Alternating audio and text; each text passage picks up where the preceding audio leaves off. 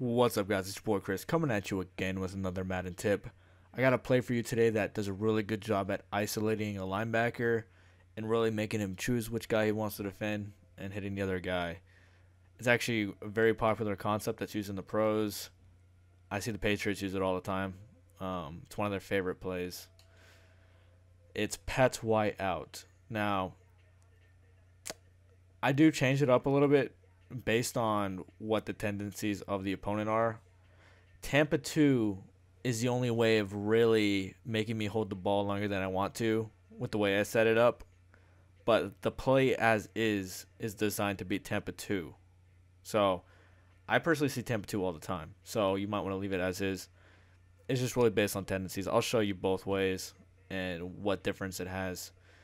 But let's get right into it. We're going to run it against random. I like the slant RB, and that's the only change I like to make. Now, what I like to do is I like to read that middle linebacker or, like whatever the left linebacker is. There really isn't one right here. There's one on the line. He's probably going to be going into a purple or he's going to be rushing me. Maybe that safety I might keep an eye on. But really what you're doing here is you're bringing RB across, and it's like a high-low read between RB and X.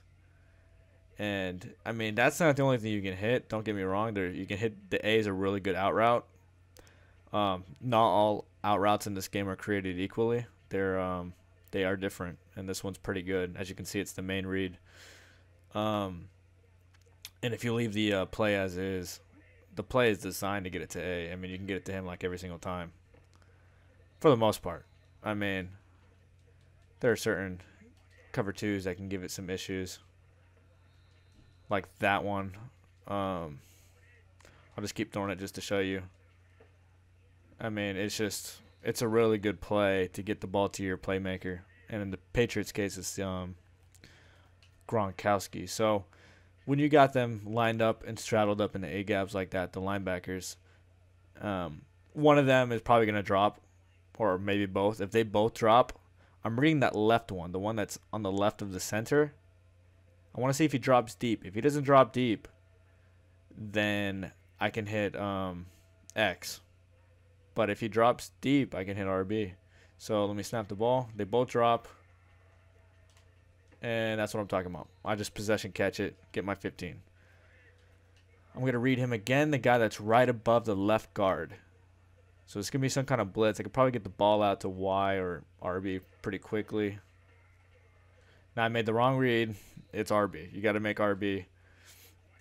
I just got a little panicked about the blitz. So let's see. Try to get to Y. I mean, this is not something you're going to see on a 30-yard line. All right, so read number 55. Get it to RB. Get your 15 yards. Blitzing is not going to really help them in this case. They really need to run Tampa 2, because if they run Tampa 2, that's going to make you hold the ball longer than you feel comfortable holding it. And if they have good pass rushers, I should have hit RB. He was wide open. I was too busy talking. But Tampa 2 will definitely make you feel uncomfortable. And I'll show you that you can beat Tampa 2 as well. Just make sure you hold it a little bit longer. Possession. Okay, so they're probably going to be blitzing. I'm going to try to hit Y. Usually he gets a nice little speed on it, on that out. Speed burst, I should say. Read that left linebacker. Is he dropping deep? He is dropping deep. Get the 10. Don't be greedy. Don't try to fit it into X like I did earlier. So let's see what happens here. Blitzing just doesn't help them because they're leaving that middle exposed. Usually when you're blitzing, you got like one hook in the middle and you got two purples. The purples are being occupied. And you're targeting the middle pretty hardcore with B on his post, and you got the slant and you got the other post.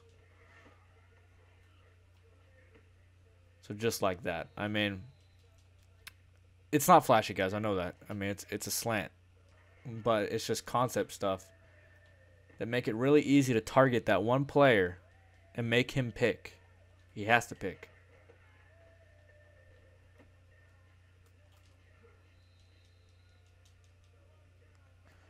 Now, I'm about to pull up Tampa 2 for you guys, just so you guys get an idea of that. You guys should really get this. I mean, you know, you can actually hit A out of this too. I mean,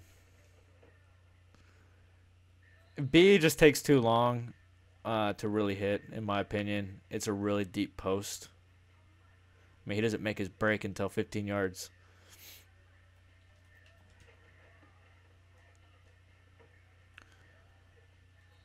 A is also an option, and then I'll show you before I go to Tampa 2. Usually you can hit Y as well, but not there. Y does get open a lot, and sometimes it gets matched up on a linebacker. If you got a fast running back, just forget about it. He'll get open. So I'm going to go to Tampa 2 now just to show you, because it's really... I know there's different kind of cover 2s that can give it problems as well, but Tampa 2 really is the one that you want to focus on. One where the middle linebacker drops deep. You know, Sync does it too, but go to Pat's Y out, and we'll go to nickel 2-4-5 Tampa 2. So let me just run it as I've been doing it, and I'll just show you. Pretty much everything's covered. You can hit him right there. He's going to get popped. I mean, because the middle linebacker is dropping with A. So, I mean, you have to fit it in, like, immediately. I mean, you have to. But the problem is he's probably going to be mixing in his Tampa 2 well. So, it's really hard to just throw it confidently that quickly. It's like, oh, Tampa 2, bam. Like, it's not easy to do because people mix up their coverages. And that's the only window you have because, look, if you let it go a little further... Well, it worked out there, but usually that linebacker will come and crack on him. Just trust me on it, guys. Not a good play against Tampa 2. So, just watch. I'll try to hit Y. He'll get 5 yards.